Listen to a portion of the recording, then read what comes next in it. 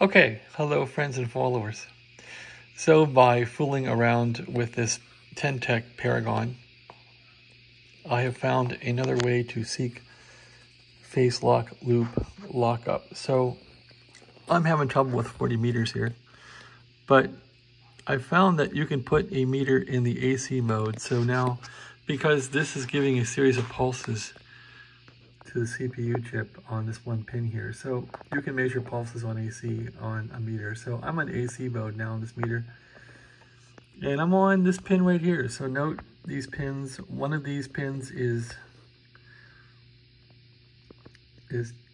10.5 or something, one's 13.8, and that pin right there is the lock, phase lock, loop lock pulse pin. When that is not locked, it'll put out a number of pulses. It's probably the reference pulses, and when the microprocessor counts too many pulses off that pin, it'll say, I am out of lock. Anyway, I'm measuring that on AC now, and what you can see is I have roughly 1.3 volts AC coming off that pin, and I'm out of lock on 29.9.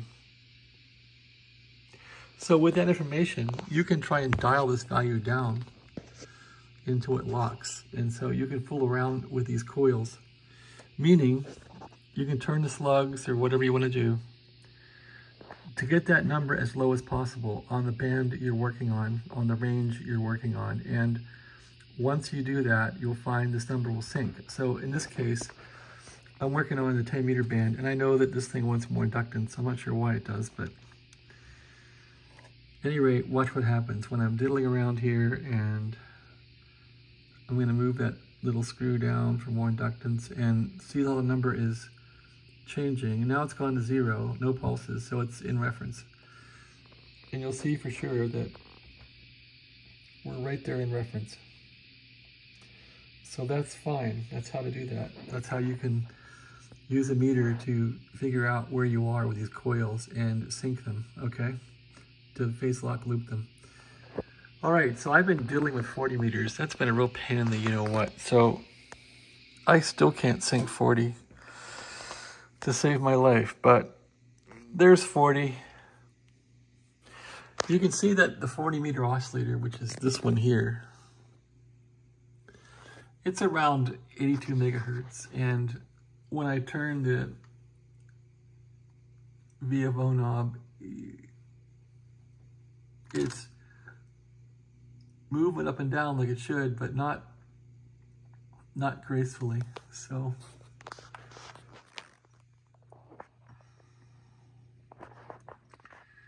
you can see it's not moving gracefully. Now, when I go down below 7.0, down to 6.9 or something, we're now using the oscillator that works. And you can see that if I just turn this back and forth, it's very, very nice on that oscillator, and I'm locked. So there I'm locked on this VCO. On this one I'm not locked. So when I go now to 7, you'll see that I'll get a little flip when it flips the oscillators. See the flip? And I'm not quite on 7 here. And I'm wondering, is that an issue that I'm not quite on 7? I don't think it matters, but... Or I'm not quite on 82, I'm sorry. So I thought it was supposed to go on 82 exactly. So how can I fix that? And would that be the issue? I doubt it. I had this working almost perfectly a couple days ago until I put a drill to it. But anyway, beside that mistake, when I'm now on this oscillator and I try to move in a linear fashion, it won't really it won't respect my turns. It won't exactly jive with what I'm doing, although it seems better right now than it usually is. Okay, yeah, I'm turning up. It's kind of jumping. So what that tells me is the charge pump is trying to do its thing, and the oscillator is just not completely working correctly. And you can see that the value for it is rather high. So if I attempt to lower that by putting some inductance in,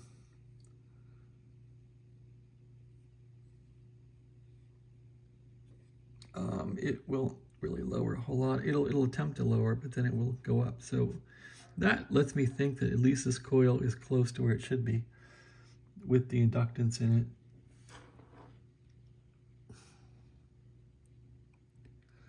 Just a drill bit. Okay, so I'm inserting it in the coil. You can see that it's going down, which is good, less errors. But I can't get it down a whole lot. And then I start going back up. So that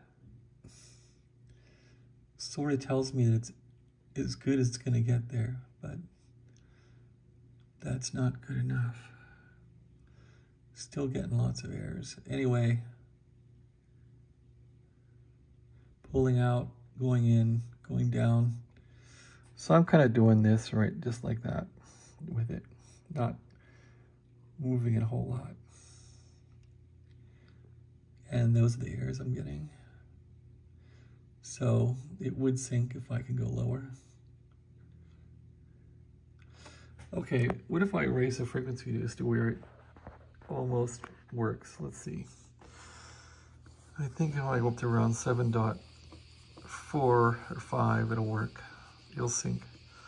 So that oscillator wants to be around 82 megahertz, and it just doesn't like to sync there. Let's raise it up till it syncs. And you'll see this voltage is going lower because it's getting toward almost working. So this count, error count, is going down.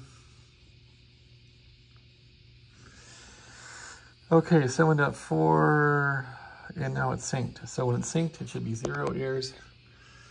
And it's still got some errors, but it's close. Okay, so what if I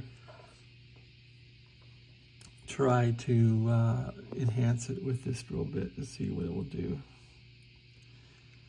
Ah, the errors go down.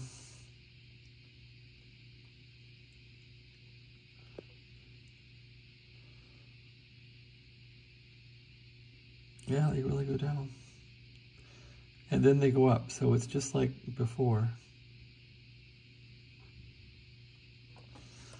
And what if we go all the way up to, okay, it's sync there. If I go higher, 7.5, and so it's way up in syncing territory. Meter turned off.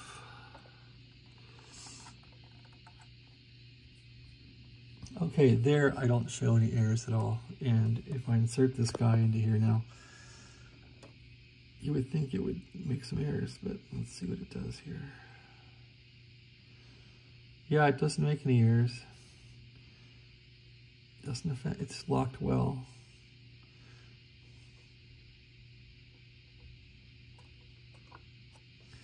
There, now it unlocked.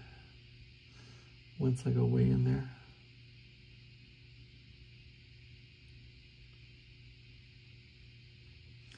So I would think to go lower in frequency, it wants more inductance, but hard to say. Anyway, this will help you tune your coils for lock. Just put an AC voltmeter on that pin right there, on the minor loop board or major, what doesn't matter. Just get the correct pin there and go to AC. And then you can dial your coils in for the smallest AC value, which is the smallest pulse count, and you're on your way to health. Thanks for watching. Have a great day.